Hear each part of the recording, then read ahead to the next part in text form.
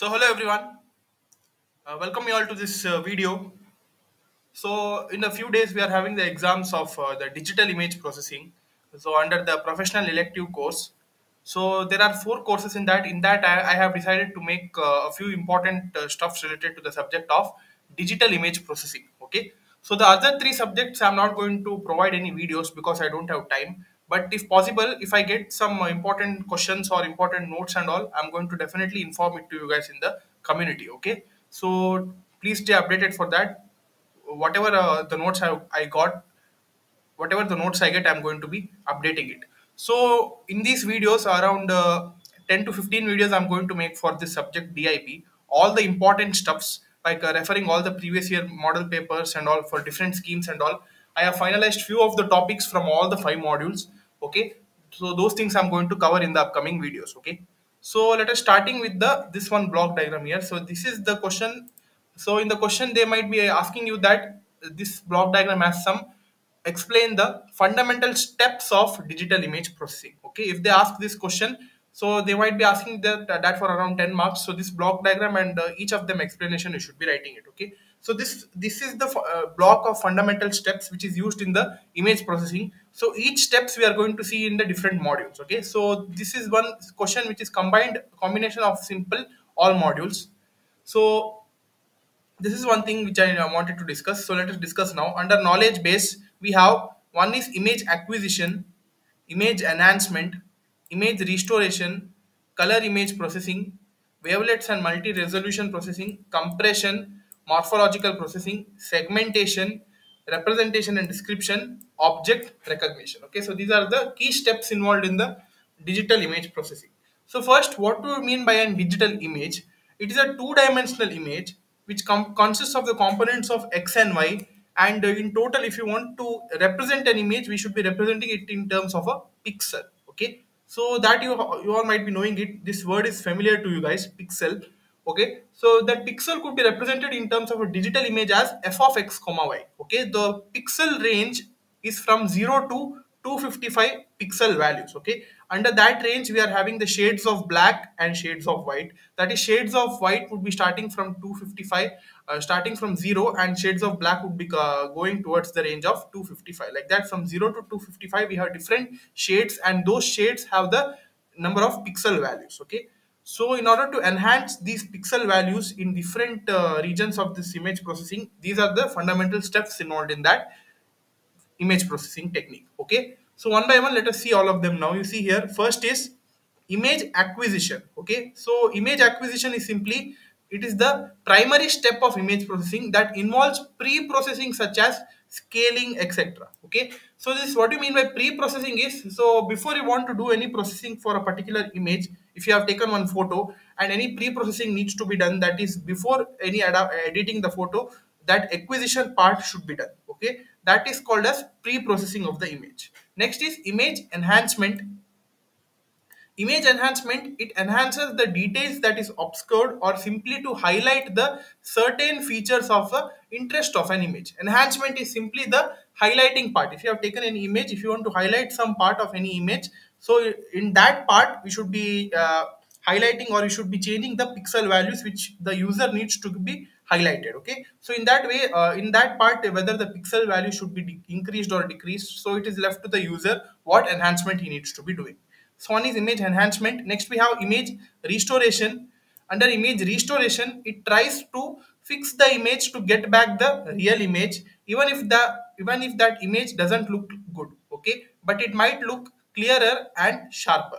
Image restoration is simply fixing the image to get back the real image. So if we have during the enhancement purpose, what we do is we highlight the image by changing the necessary pixel values of a particular region, right? But if you are not satisfied with that, and if you want back the original image, then you should be restoring that image. So that process is done under image restoration. That what it does is it tries to fix the image to get back the real image. But even if that image doesn't look good, okay, if the image is not even, it doesn't bother about the image being good or not, its simple work is to get back the original image. Okay, next is color image processing. So color image processing, deals has one important color model that is called as RGB model. Okay, there are many other models, RGB, HSI, CMY. So those things we are going to discuss in the separate module of color image processing in module 4.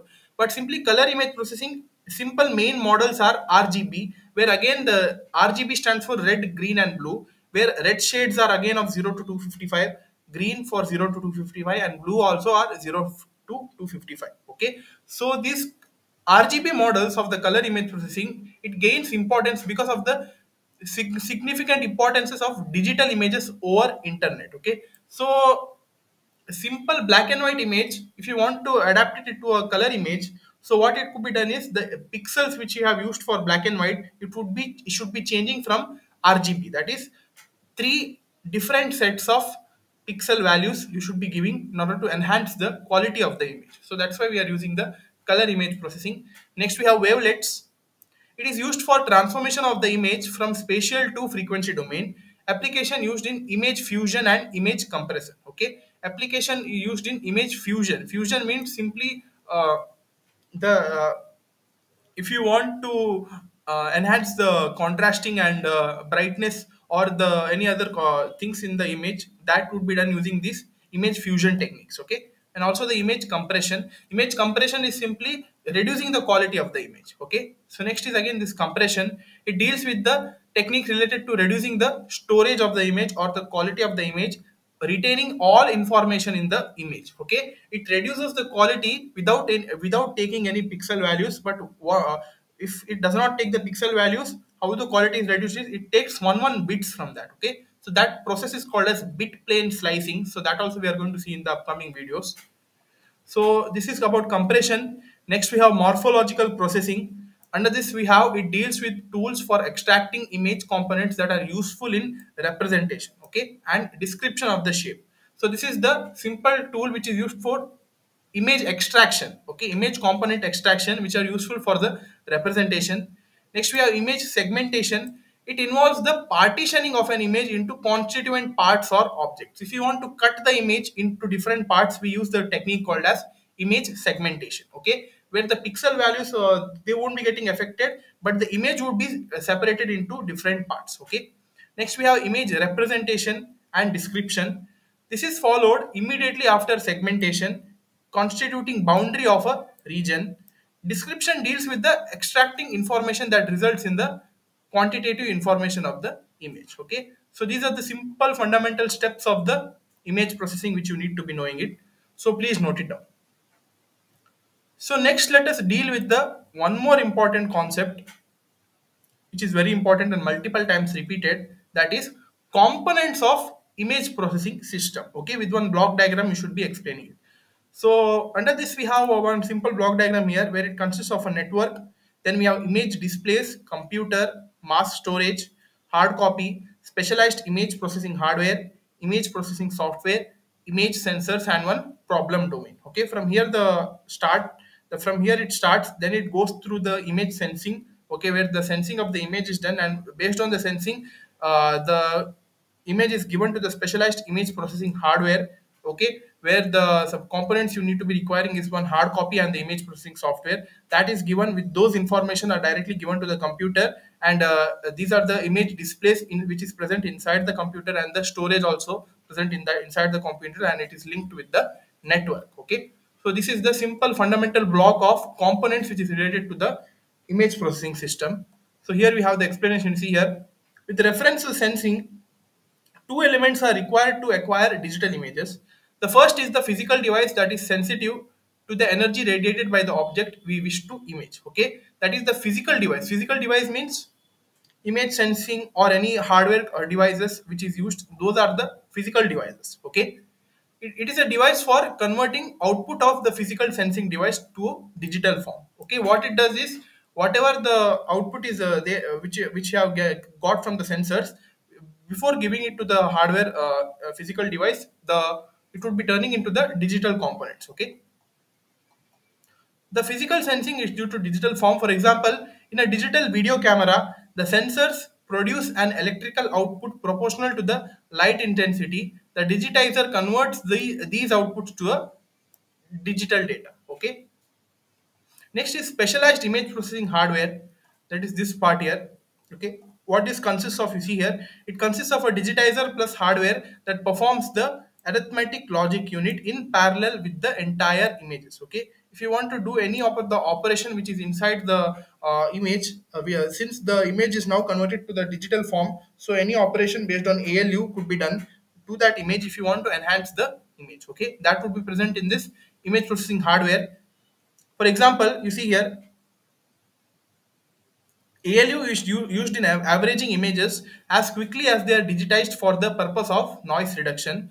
This type of hardware sometimes is called as front-end subsystem. Okay, and and its distinguishes characteristic is at speed. Okay, that is this complete image processing hardware which is specialized. It consists of and it depends of completely on speed. Okay, the operation which is done inside the hardware, that is ALU or any other operation, in order to reduce the noise reduction or in order to enhance the image digital images, the main characteristic which you need to be remembering is the speed. Okay, that is, it is very speed relatable. Next is the computer. The computer is used in an image processing system, is a general purpose computer and can range from a PC to a supercomputer. Okay, it has a wide range in the image processing. It is not only set towards PC or normal computers, it could be used as the supercomputers as well. Okay, next is software. Software consists of specialized modules that perform specific tasks.